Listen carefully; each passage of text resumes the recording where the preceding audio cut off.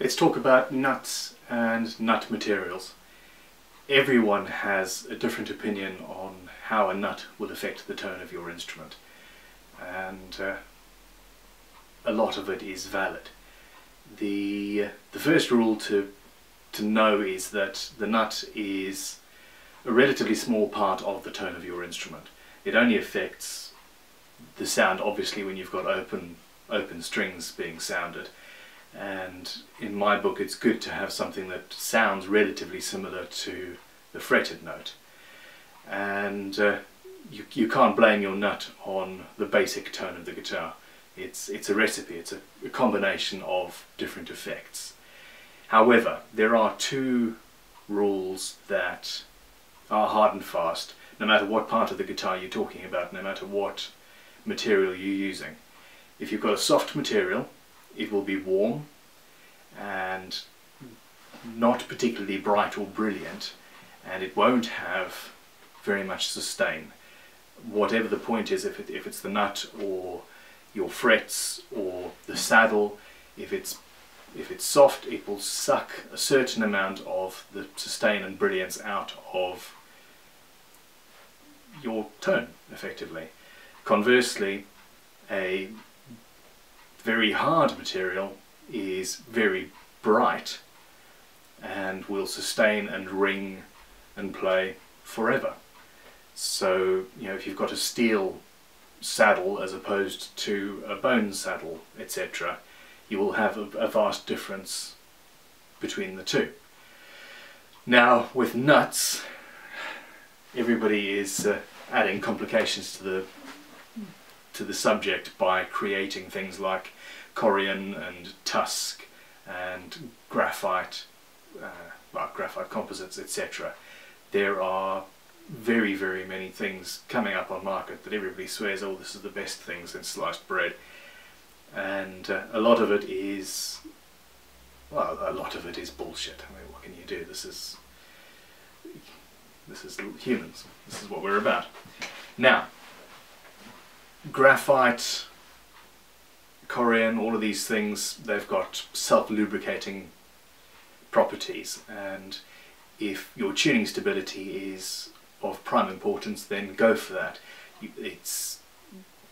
Forget about the tone that you're going to get. If that's what you need, that's what you need. Although there are things like graphite Teflon lubes, stuff that you buy for lubricating your brake calipers, for example, and nut sauce, etc. It's all out there and relatively easy to get a hold of, or just use a pencil in the slot. Now, corian is a very bright material, as is tusk, etc. The reason to go for a material like that is that because it is not natural, they tend to be very consistent and there's no soft spots. A bone nut, you can, unless it's a very good bone nut, you can have soft spots in it, and that will A, make life for the luthier a little bit more difficult, but B, that way it affects the tone. If you've got a soft and a hard nut, that might be the perfect nut. It might have the exact combination of hard and soft bits that you need. It also might have a soft bit right at the front of the nut where the string leaves it, and that'll wear away quicker and screw up your intonation. However, most luthiers will say bone is best, or mammoth ivory, something like that. It looks good and it does have this tone that you expect. And for that point of view, my point of view is that bone is best. I'll use graphite nuts fairly regularly, but it's pretty much the softest material you can get. It's amazing that you've got something that can self-lubricate and keep your tuning nice and stable, but then again, my headstocks have straight string pull, and that keeps my tuning stable as well. So yes, you've got to bear in mind that graphite is very soft and you will not have a brilliant sound. You will not have masses of sustain, and if that's what you need, then that material is out. In the past I've also used various woods. I've used ebony before, etc., and again that sounds very different to the frets, and it's a more warm, thuddy sort of sound, and it's not necessarily what everybody would want, but usable in its way. The other option is a metal nut. You've got your standard Floyd Rose locking nuts, etc. They are made out of steel, chromed steel, aluminium, etc. And brass nuts. Now the reason for them, it's effectively the same reason that you would have a 0 fret. A bit of a dated look, but the theory is sound. The theory is sound, and it means that all of your notes, your open and your fretted notes, will sound the same, and you'll get a more even tone. And as well as that, you'll have a bright, sustainy tone, because obviously good frets are made out of a hard material.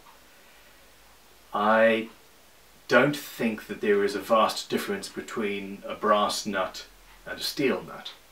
For example, it's hard, it's hard. You're not going to be able to hear that, without a laboratory full of equipment. So I wouldn't bother.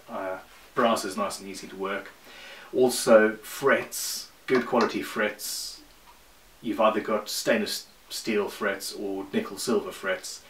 Nickel silver doesn't have any silver in it, it's actually nickel and brass, and therefore a brass nut is pretty much the same material. So you'll get your evenness of tone and your sustain and warmth. And effectively, I can't really say very much more on it. It depends on the sound you want, and it depends on whether you've got a fixed bridge and a trem, or even a Floyd Rose or something like that, and you really want to go mental with the dive bombing. But the main rule, a soft material does not sustain very well and gives a warmer tone, and a hard material gives a much brighter, more sustainy tone. And that's pretty much that. Of more importance than the material, once you've got your basic tone, is the quality of the fitting, how it's set up, how it's cut. If you've got a flappy hole that your string is just sitting in, your sound will never sound particularly good. And well, that's the next video. Thank you very much.